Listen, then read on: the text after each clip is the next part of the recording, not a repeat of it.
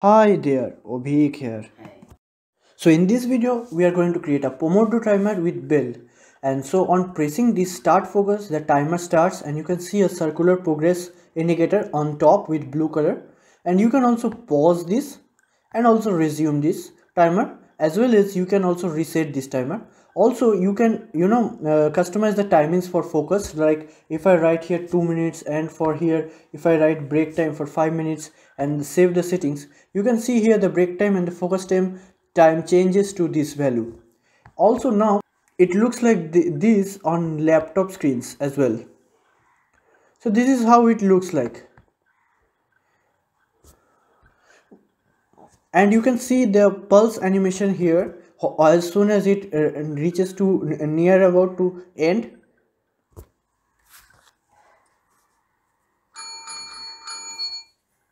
and then comes the start break option.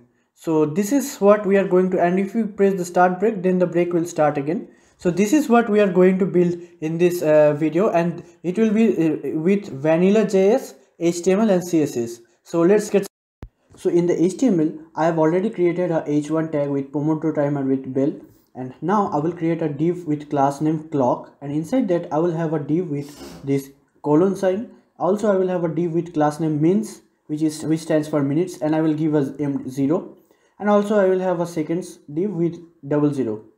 Now inside that I will also have audio which will play the bell. I mean, this is the bell which will be played after the timer reaches so its final position. So this is the link I will give in the description, and obviously now I will create the SVG, which will be our circular progress indicator. So for that I will create a class with progress ring, and I will give it a height and width of 120 pixels each, I mean 120 each. Now inside that SVG I will have a circle, and this circle element will have a class name of progress ring _circle, and with that I will have a stroke width of 8, fill will be transparent, R will be 50, and CXCY will be 60 as well. And then I will close the SVG tags, and now I will create the button group div, which will have 3 buttons: start focus with the class name of start, reset and pause. Now initially it will have a text of start focus, but later on its text will be modified. Also then I will have a form with action dot, and inside that I will have 2 inputs, and both will be of type number and value will be 1, and first one will have an ID of focus time and second one will have an ID of break time. And then I will have a button with type submit, which will save the settings. Then I will actually create 3 JS files: settings.js, timer.js and progress.js, and I will link them in the script tags. Also note one thing, that I have also linked this style.css which I have created here. So now let's stylize the CSS first. So I will give them padding 0, margin 0, box sizing border box. Then the body will have a height of 100 VH, and padding will be 35 pixel. I will give them some font family which I have linked in the description obviously, and then I will give them some background color and like that. So this is not a CSS tutorial. Mostly this will be focusing on JS, so I will not go line by line for the CSS. So I will give some styles for the h1, then I will give some style for the input in the forms, then I will give the button group some styling and overall, and then I will give all buttons some styling, and then for the form I will give them some styles. Form button will have some styles, so the save settings button, and then for each of the buttons: start, break, reset, pause and resume. So these there are some classes which you cannot see here, see in the HTML, but those classes will be later on required for the JS. So I will used by the JS, so I will give them some styling as well. Then I will stylize the clock, and I will give the progress ring, that is the SVG, and it will be in the center position, so I will center it first of all. And the progress ring circle, this is something style that is very necessary to understand, that transition should be given, I have given 0.5 seconds, and transform should be rotate -90 degree. This is very essential, so you will understand when I do it. And transform origin should be 50% 50%, that's very necessary. And I have given the stroke some color. You can give any color, but make sure that you have given some color to the stroke, either in the CSS or in the circle HTML. And I will also give some animation, so I will create an animation like keyframe pulse which will have for 0% and 100% the transform will be scale 1, and for 50% the 1.05, and for 75% it will be 0.8, and this rotate minus 90 degree should be constant, so that I am actually giving this to this progress ring circle. So this danger class will be added to the progress ring circle. So for that we need this transform rotate minus 90 degree fixed. So with that being done, I will now stylize the media queries. So for all devices above 768 pixels, I will give them the display of grid, and grid templates areas will be like this, and GI, this G is something that is that will remain unused, and so that it takes up some space, so that's why I have given this. So I will stylize them accordingly, and I will give all of them grid area accordingly. And then, so what I have done here is I have got these items from the and using this document.query selector, and I have also added an event listener for the to the start button for the click event, and I have also set this btn item to with the value of focus to the local storage. Now what I will do is I will declare some variables, initial, total, ACS, PRC, paused, means, seconds, and these will be necessary for the timer. So now what I will do is I will get the, so when this start buttons is clicked, then we will get the item from the btn item from the local storage, and we will assign it to the btn, and then we will check if the btn is focus, which will be initially set. Then we will give the means. We will assign the means to a value that is we get from the local storage, that is this focus time, right? And we will set this plus, so that this local storage dot get item focus time returns an integer only. So by default it will return a string, so it will be converted to integer with this plus. Also, if it is not, btn is not equal to focus, then obviously btn will be set to break, and if that is true, then we will get the break time and we will set it to the means. Then what I will do is I will assign the means into 60 to both the seconds and total 6, and total 6 will be required for the circular progress indicator, not required now, and seconds will be required for the timer. And then we will set the timeout to decrement function, which I will create shortly, and for 60 milliseconds. And also I will give the transform scale 0 to the start button, and also I will do one thing, that is paused will be set to false. Now what I will do is, so whenever the decrement function will be called, these things will happen. So the min diff text content will be set to the math.floor seconds by 60, so whatever the minute is.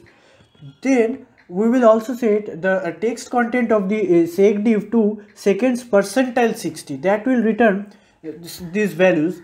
And we will also check one more thing, that is if it is greater than 9, then it is a double digit number, then we will return the seconds percentile 60. Otherwise, if it is a single digit number, then we will return it in a format like 0 seconds percentile 60, so it will return something like 07, 06, 05, etc. And if we will also do one more thing, that is we will check if the seconds is greater than 0. So if it is greater than 0, then we will run the timer, so seconds will be decremented by 1 if every time decrement function is called. And we will also assign initial to this window set timeout decrement 1000 milliseconds. So what this means is that we will we will set this initial to this window set timeout. So we will actually call decrement function once again after 1 second passes, and then once again after 1 second passes. So like that we will do until seconds reaches to 0. And if the second is actually set to 0 or less than 0, which will not be the case, seconds will be obviously 0, then what we will do is we will set the means and seconds to 0 and bell dot play, so the audio here is played. Then we will once again get the btn item from local storage, and we will check if the btn item is focus. If it is focus, then we will set the text content of start button to start break, and start button's class list will be added to break. And also we will set the btn item to break now. So once focus time timer has reached its destination, we will set it to break timer, and if vice versa, so we will remove the break class, we will set it to start focus once again, and we will set item btn to focus once again. And one more thing that is we will do, which is outside of the if conditions, are that we will transform the scale to 1 start buttons. Now let's create the progress. So circular progress indicator, we will get this progress ring circle, that is the circle element in the SVG, and then we will calculate the radius of it. So it will be present in the r.baseval.value, and then we will calculate the circumference, which formula is 2 pi r. Then we will set the stroke dash area of the circle and stroke dash offset of the circle to the circumference. Then what I will do is set the progress. So this progress function will be taking this percentile, this percentage, and then it will calculate the offset, and this is the formula for calculating the offset, and then it will set the stroke dash offset to the offset. Now one more thing that I will do is, for the settings.js, what I will do is, so if we will add event listener to form for the submit event, and we will add event listener to the reset for the click event, and also for the pause button I will add some event listener for the click event. And now first of all, for the form event, what I will do is I will set item for the focus time will be this focus input value and the break input value. Those are the inputs, so their values will be set to the respectively to the local story, and e.prevent default will ensure that the page is not reloaded. And for the start button, what I will do is style.transform will be scale 1, clear timeout will initial. So reset, when reset happens, so we will clear this initial timeout, and this initial is this initial timeout which we created. So we need to give the name just for clearing the timeout. Then we will set the progress to 0, and min div and sec div will have 0 text content as well. Now inside the pause button, if the paused is actually undefined, that means the timer has not been started yet, then we will return it. Otherwise, if the paused timer is paused is value is true or true, then we will do something, and else we will do something else. So if the paused value is false, which will be initially set when the timer starts, then we will clear the timeout initial. We will set the pause to true, and we will also give some text content and class list to the pause, so that it becomes resume button. Otherwise, if the paused value is true, that means it is already paused, then it is a resumed button. Then we will set the paused value to false. We will reassign the set timeout decrement 60 to initial as well, and we will make it the pause button as well. Now what we will do is we will adjust the circular progress indicator with the seconds, so the progress is set. So for that, what I will do first is we will calculate the percentage. So for that, I will subtract the seconds from the total seconds, and then I will divide it by total seconds. After that, I will multiply it with 100, so that will calculate the percentage, which will be between 0 and 100. Then I will set progress this PRC variable.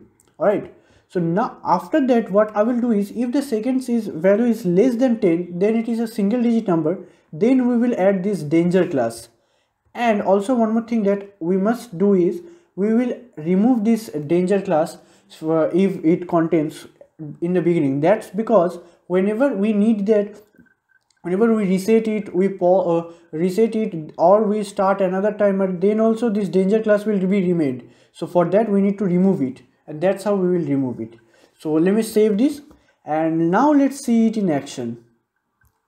So here you can see that whenever we reload this page, the first thing that is in the local storage, the button will be focus. Button focus will be present as we have done it earlier.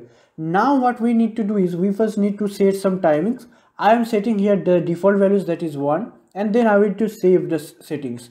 And after saving settings, this focus time and break time will be saved here. After that, we need to start the timer. So if we start the timer before we set this, then we will have some error. So after I start the timer, then you can see this circular progress indicator working. If I reset it, it is reset back again. If I start the focus, and then if I pause it, then you can see that it is paused to 58 seconds, and then again we can resume it. So it's working absolutely fine. So you can see here the pulse animation has started. So the pulse animation is happening, and I'm sure you can hear the bell also right now. And you saw that the start break now comes here, and if I start the break, then it will say start the break as well. So you can find the entire code here. This is the final code you can find here in the GitHub repo, and I have linked it in the description.